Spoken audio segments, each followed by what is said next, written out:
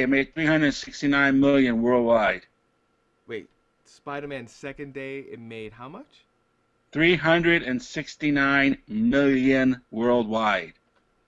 It's interesting. I was revisiting a documentary done in 2004 about Return of the Jedi, Star Wars, Empire Strikes Back, and how when one of those films made 6.8 the first day, that was a big deal Yeah, for that the was a time. big.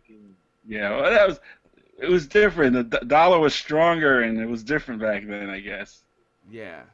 So it's You weren't interesting. paying $18 to go see a movie. That is true too. You That know. is true too. And the So world release was kind of broken up within yes, months yes, of each other. It wasn't yes. all at once. That's totally true. That's absolutely right. Um, I remember when Superman 2 came out. Superman 2 came out in Australia first, December 1980, and it wasn't shown in the U.S. until June of '81. Oh wow, it's a So that big was a difference. 6 months, 6 month difference. I mean, but you're right. With today, the way things are with technology and everything's done so fast, they release it at the same time. I guess it's all also because of the piracy. Okay. I think that's a good way to combat to the piracy of movies. You know, Right, right, right. Because if it's all out at once, right? right. So Gotcha. So, what's your take on Spider-Man? I haven't seen it yet. Oh, you haven't seen it Um, yet. no, Oh. I got lucky enough to see Captain America this weekend. Every time I went, it was sold out. Wow. Every time I went to go see Cap, it was sold out. It was sold out. It was number one for 3 weeks. Then it fell to second because of that Cameron Diaz movie, The Other Woman. Mhm. That was last week, but I knew that wasn't going to last because Spider-Man was coming out Friday, Right. so that didn't last long. But I Right. was able to see Captain America, and it was great. It really was. It's a good political thriller. You don't have to be too much of a superhero fan to watch it because Okay. it dealt a lot with the surveillance and how they're infringing on our rights. Right. And it was cool because at the beginning, Nick Fury is so government type. He's defending it. Then by the end of the movie, you see Nick had a change of attitude, Hmm. and it was very entertaining. But there's a good Easter egg in that movie. You know what they mean by Easter eggs? Mm-mm. It's a surprise. Okay.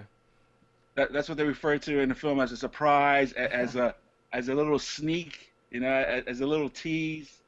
They call those Easter eggs because around Easter that it's for those who are watching and don't know, it's a Christian holiday, and they dye eggs, they hide them around. The kids go around and they find it. You know, a lot of times it's plastic eggs with a Now, gift in.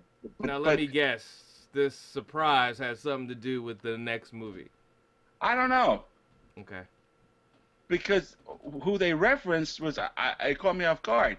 Um, they referenced Dr. Banner a few times. Bruce Banner was the Hulk, Mhm. but then they brought up Stephen Strange, Doctor Strange.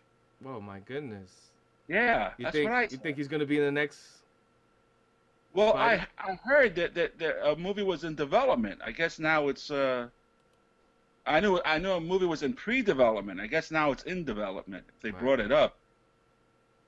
Well, it's funny when these movies come out, how you're like, oh, at least back in the day. Oh, I hope they do another one. Hope they do another one. Before they even release one, you already know it's a trilogy. Oh You yeah, know, so it's yeah. oh man, it's so corporate. At least hide it from us, but it's so corporate to the point where I don't know, it's not as fun. I love the Well, characters, but it's just not as fun. well, well. Remember what we announced a few weeks ago? We said that Disney signed a deal with New York, and they were doing the four TV shows: Daredevil, Power Man, Mm-hmm. Iron Fist, and Jessica Jones. But they were also doing a Defenders movie, Right. and Stephen Strange is the leader in the Defenders. far as I remember, right? Okay. So So maybe it was, that would make a good segue. maybe they were tying it into the Defender movie. Hmm.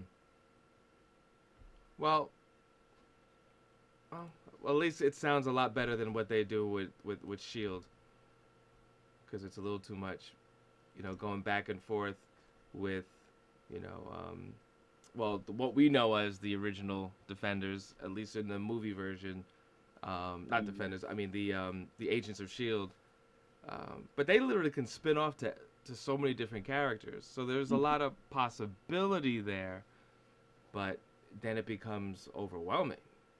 It's just too much. Yeah. Agents of Shield has improved. It's improved since Thor 2 came out Mm-hmm. because they tied it into the movies, you know. Right.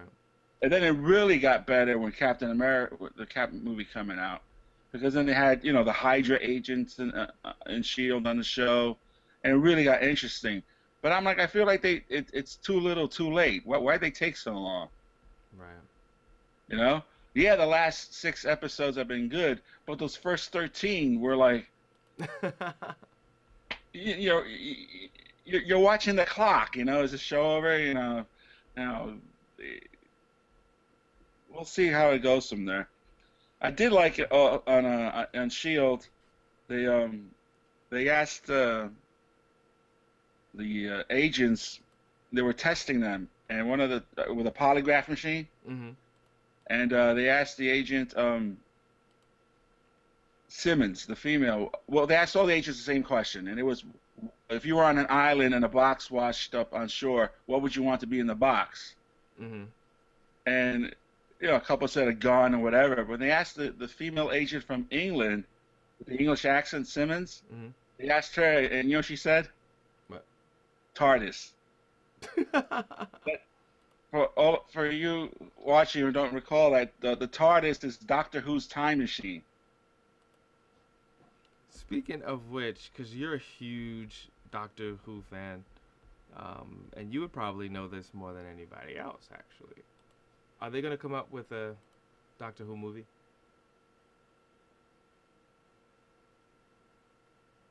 It's been 50 years Mm-hmm.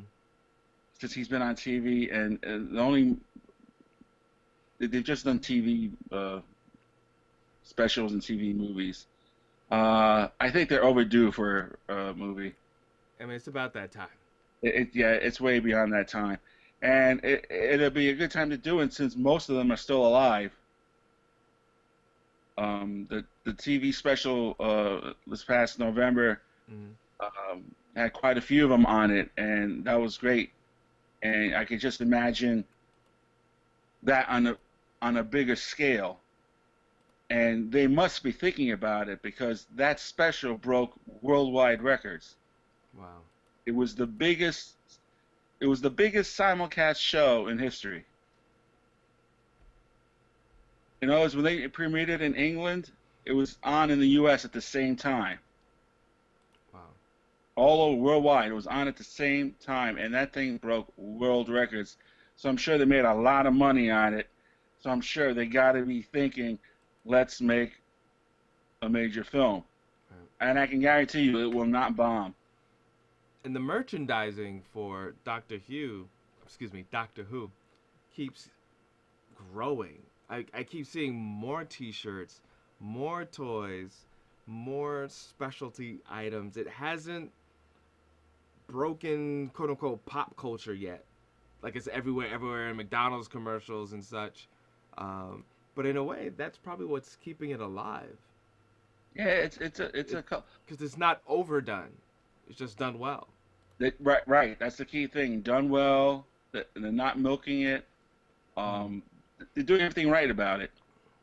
And it was funny when I was down in Florida a couple of weeks ago. I went to Universal, and I saw the shows, and I saw the Terminator 2 show, Mm-hmm. and at the end of each ride or show, we're all herded out into one room, and that room is always the gift shop.